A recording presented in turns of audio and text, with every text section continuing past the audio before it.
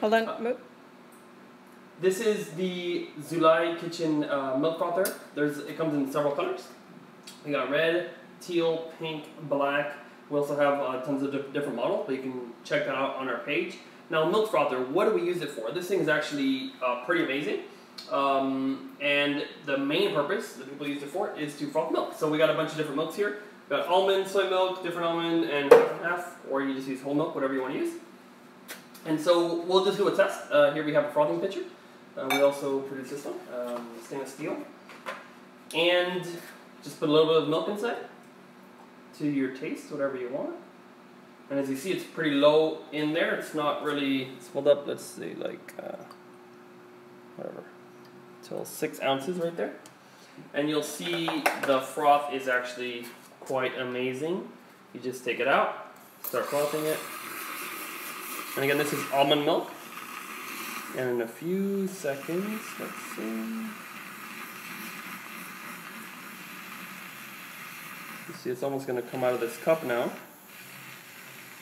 And you go as much as you want. It kind of just keeps bubbling, keeps bubbling.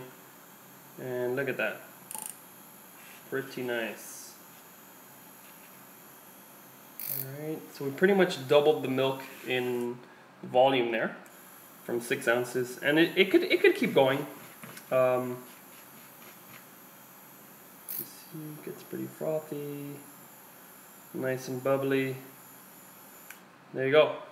We about doubled the volume of the milk, and just put this back. You could run it under the dishwasher to clean it. I'm not going to show that right now, but there you go.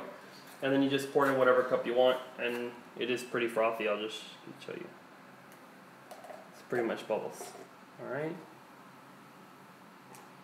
Okay, another way to use this milk frother, which is pretty cool. You just take any protein powder.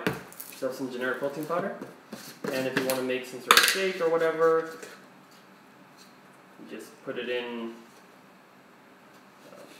so you want to just put it in this cup, have it in there, and then again, mix it either with water or with milk. I'm using the same almond milk that we had a second ago. Put it in there, a little bit more. Ta-da! And then you mix it, and there it goes. All right. Instead of having to use, say, a blender bottle or whatever you're, using, you just mix it up with this frother. Boom, boom, boom. And there you go. Oops, dipped it a little bit too much. Let's see. Now it's perfectly blended protein powder. That works pretty well. And another very common use is matcha. I have a cup right here with a little bit of matcha. And you can just put it in water. Keep that here. I'm going to come back with water.